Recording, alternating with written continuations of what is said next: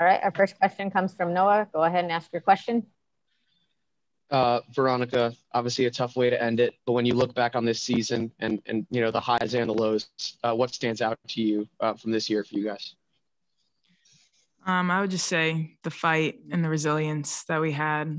I think this year was hard for every athlete, for everyone in the country. No one could have expected it, and I think the way we all just adapted and we bought in to what we needed to do, I think took a lot of sacrifice this year, just being here. And so I'm really proud of us, really proud of the fight. And just, I just feel like we grew so close and it was a lot of fun. Our next question comes from Shannon Ryan with the Chicago Tribune. Go ahead and ask your question. Okay, thanks a lot, Veronica. What did you see change after you guys took that big lead in the first quarter in particular, and then after halftime? I don't know. I feel like they started hitting shots and ours weren't dropping in the same way. I think we had the same fight. We wanted it still. It's just things started going their way. Calls started going their way. And I don't know. I guess it's just tough. Ran out of gas, it seemed like. Our next question comes from Benjamin. Go ahead. Yeah. Hi, Veronica. Benjamin with the Daily Northwestern. When you guys get out to that big lead early on, do you think you maybe just sort of got a little bit tenacious or passive with the ball on the offensive end, and that maybe let them back in? It's possible. I honestly would say it was more just we weren't connecting in the same way. I think we talked about not getting complacent. We talked about how that they're Louisville. I mean, it's not over. We knew it wasn't over. And I don't think it was necessarily that, but I don't know. Things just weren't clicking in the same way. And it started working for them. I mean, they started hitting shots that they weren't hitting in the first half. And I don't know. I think rebounding was a huge factor for us. And that's kind of been that way all year, and free throws. And so just connecting on those little things is something that was a difference maker. Our next question comes from Cheryl. Go ahead. This is Cheryl Race now from WBEZ Radio in Chicago. Veronica, what has it been like the whole season? You dealt with COVID, you dealt with all sorts of schedule issues, and you do get to the tournament, but what's the experience been like? It's been hard. I mean, it's definitely not easy. You're around each other 24/7, and obviously that's a blessing, but the rules are strict. I mean, it's not normal college. You're not going to class. You're not able to see people from other teams, your friends, your family.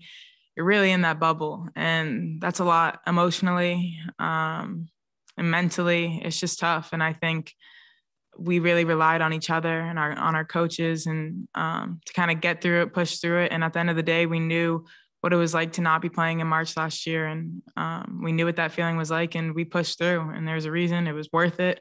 Playing in this tournament now, it's great. It's awesome. It's a feeling that we all are so happy to be here for. So I don't know. It was tough. It was hard, but at the end of the day, it was worth it.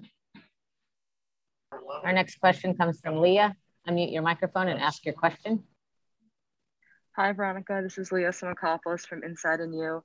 Now having the opportunity to make it to the tournament, play on such a big stage, you having the chance to come back next year, what do you think you've learned the most from this week?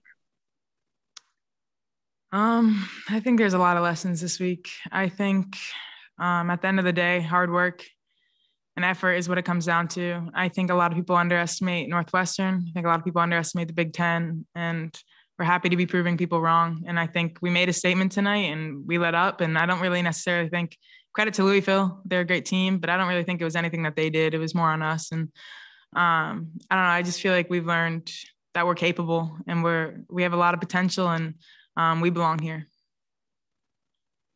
We have time for a few more questions for the student athlete. Please use your raise hand function if you'd like to ask a question. The next one comes from Noah. Go ahead.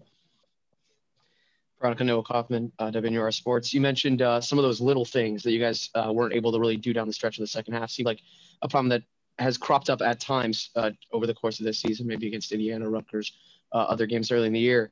Headed into the offseason, what do you guys need to do to be able to work on that and make sure it doesn't happen down the stretch against good teams? Mm-hmm. All those things that we can control. I mean, the free throws, we've seen it all year, myself included. It's it's such an easy thing that gets overlooked sometimes. And I think just knocking those down at a higher clip will be huge for us. Rebounding, we're not the biggest. I don't think we'll ever really be the biggest, but getting on the boards will be huge for us. And I think we have a team full of talent and hard workers. So there's not a doubt in my mind that we'll be back. It's just getting those little things done from beginning to end. We've seen it in the season, and we hate for it to come down to that. But I think just keying on that stuff, and we have a long off season ahead of us. So we're excited. Our next question comes from Benjamin. Go ahead. Sure. Yeah, Veronica, in your mind, what do you think the legacy will be from this senior class, especially on players like you and Sydney and Courtney Shaw, in particular, Jordan Hamilton and Lindsey Pulliam? Mm-hmm. I mean, that class left just such a mark on Northwestern as a school and the athletics program, but really on this team. I think the second I set foot onto campus, they made me feel like I was at home. And I don't know, they're my best friends, they're my sisters. I couldn't have asked for a better group. And each one brought something different. I mean, Jordan and Lindsey, hoopers through and through, leaders, all the above, and Lauren and Brooke the same. Like they just bring people together. Brooke Peichel, someone that everyone on the team wants to be around. She's such a leader on and off the court. And I think obviously she doesn't get the recognition as much of it as other three, but I think she really is a crucial factor to this team. And she's just someone that everyone wants to be around. And same with Lauren Satterwhite. They just have such contagious personalities. And Lindsey and Jordan, I mean, you've seen their mark on the stat sheet, but really off the court too. I think they just really brought this team together, and they made us who we are for sure. Are there any additional questions at this time? Seeing none, thank you, Veronica, for your time. Congratulations on a great season, and hope to see you here again next year. Thank you. That's it for this post-game news.